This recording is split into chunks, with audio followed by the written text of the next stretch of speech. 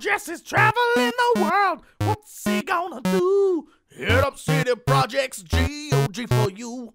Old Man Stauff built a house and filled it with his toys. 6 guests were invited one night.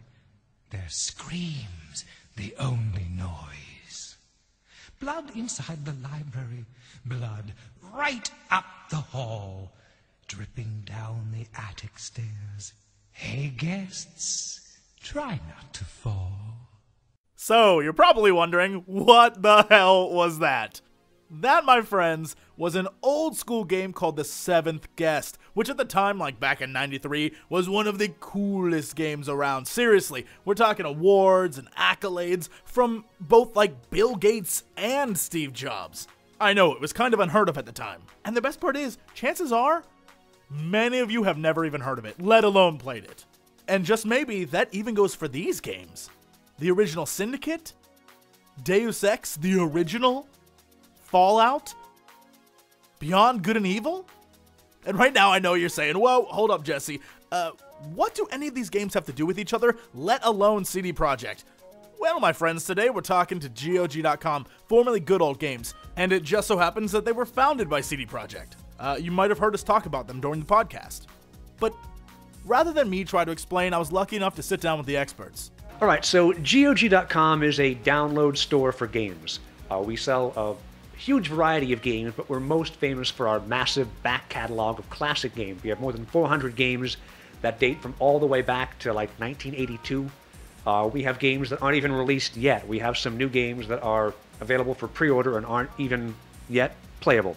So a massive catalog with 70 plus partners, different publishers, different developers.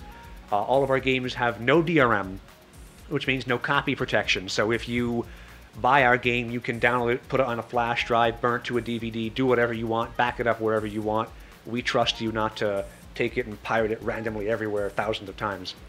We also charge fair prices everywhere in the world. For American gamers, this might not be so much of a big deal because they're generally paying USD, which is kind of the currency of games. They don't care much.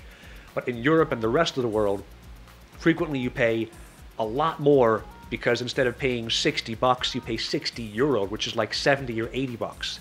So we charge only USD everywhere in the world, fair prices. And finally, we have customer love. We make all of our games work. If they're old games, we make them work on modern systems. We bundle them in with a bunch of extra goodies. We have a fantastic customer support team that will help you solve any problems you have running the games. And we have a great community that has awesome advice, free giveaways, and a really friendly bunch of people. Did I hear something about bundles and freebies?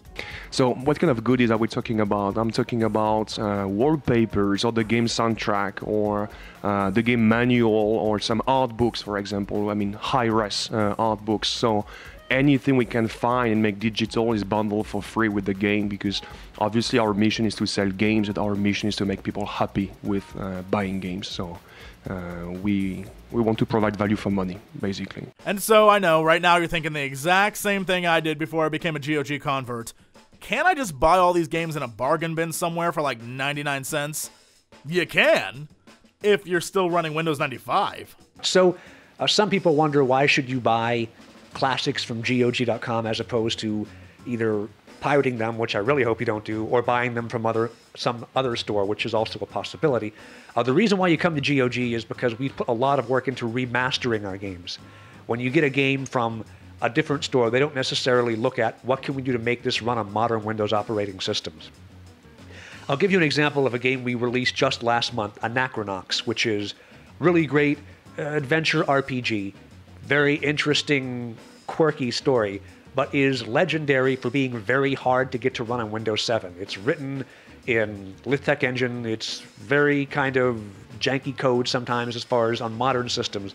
And what we ended up doing was we have people who are skilled programmer wizardry people, and they were changing drivers, writing new wrappers, downloading solutions online, and coding custom things.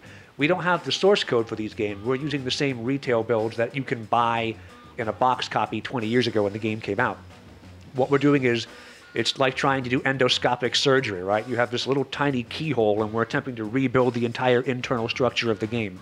And as a result, we've gotten Anachronox to run quite respectably on Windows operating systems, the modern ones, even though it's very difficult to do yourself. So when you buy a game from GOG, in addition to all the goodies, in addition to the unlimited downloads and the DRM-free nature of the games, you can trust that on the overwhelming majority of systems, it's going to work flawlessly. Of course, the genius and the tragedy of PC as a platform is there's unlimited configurations. So sometimes you buy a game from us and you're like, well, my 7-year-old video card doesn't play well with my brand new motherboard and newest Windows operating system, so the game doesn't run. What do I do? That's what we have customer support for. These guys are excellent at talking to you, getting information from you, figuring out how to fix your problem, and get back to you and help you play your games. And that's what makes the service GOG.com offers so invaluable to the history of gaming, keeping all these different old school games alive. It's kind of like the lure of gaming. And to paint even a prettier picture, it's all DRM free, which is amazing.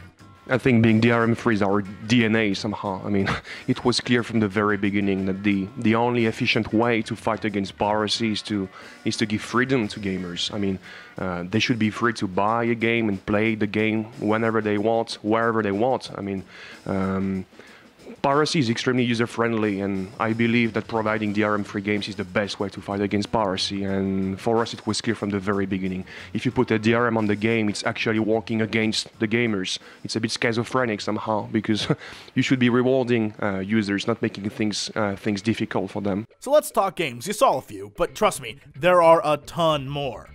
Alright, so GOG was we started GOG in September 2008, and our initial mission, and it's still our mission actually, was to revive PC classics. And we started initially with Interplay, so we had great games like Fallout 1, Fallout 2, Descent, what else, Trevor?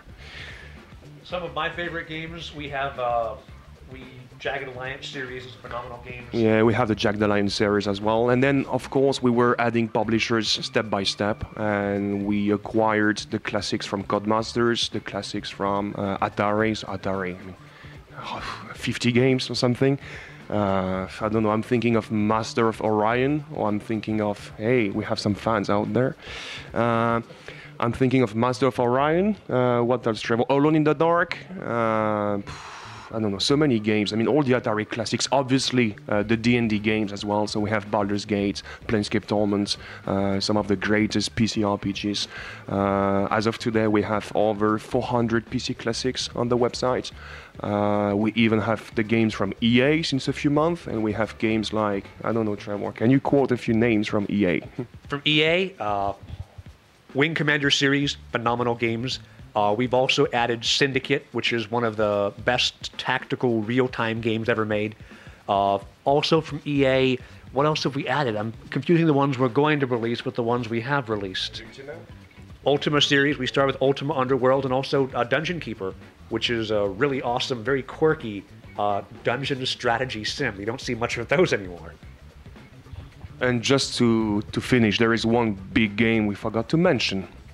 Come get some. I mean, we have Duke Nukem 3D on GOG, so I guess that game is quite famous for all American PC gamers, so come and have a blast.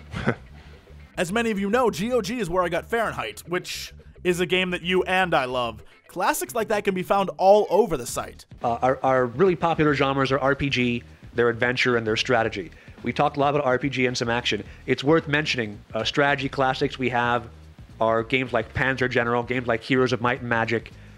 We have just a wide variety of strategy. For adventure, we have core adventure games like Siberia, like The Longest Journey, and also kind of action adventure-y games like Beyond Good and Evil, one of my favorite games ever. Outcast. So, yeah, Outcast. So some more really great games of that sort as well in our classic catalog.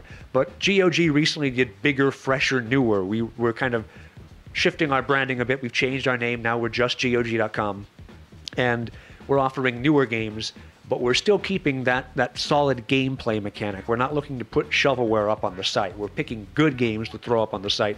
Games like Legend of Grimrock, which is going to be available next week on the 11th of April, but which is really very heavily modeled after classics like Eye of the Beholder or Dungeon Master. These are great old-school first-person dungeon crawls, and we have a new take on them with phenomenal graphics, with great gameplay elements, interesting puzzles. So it's a new game, but any old school gamer would love playing it.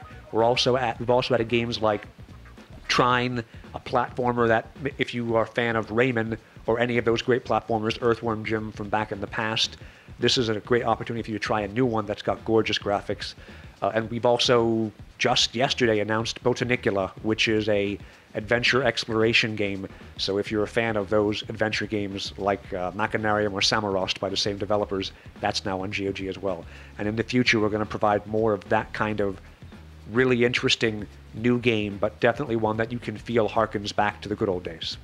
I'll go ahead and say it. We're kind of on edge on this one because we're still waiting to see if we can get everything finalized with it, but Theme Hospital is coming very soon to GOG. The exact date, maybe before you see this video, maybe right after, but if you love that game, which is a really awesome, very humorous, you wouldn't think a sim about running a hospital is funny, but this is actually a really funny game.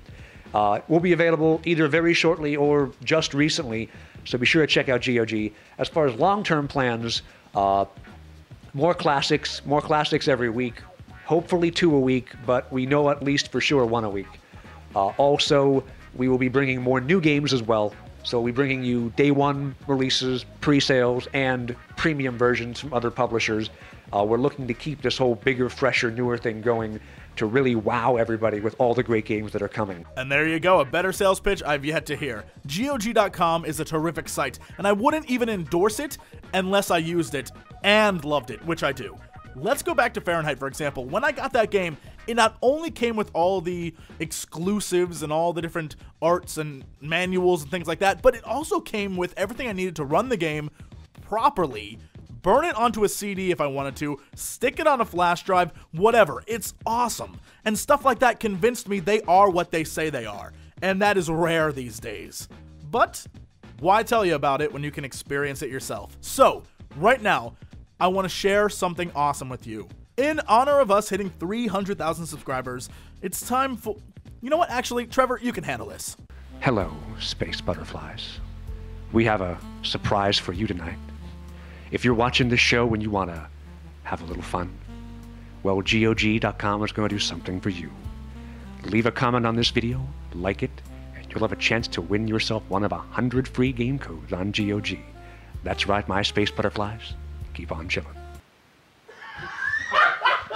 That's right, my space butterflies. If you comment below telling us which GOG.com game you would use your code on, so, you know, you might have to go look and do some research. It's called Synergy, people. And like the video, you'll be entered to win one of 100 codes that can get you a free copy of whatever game you want to play on their site. So very special thank you to GOG.com for this contest. There are tons of great games out there for you to discover, and it's almost summer, so now's the time to hide from that sun and relive the greats, people.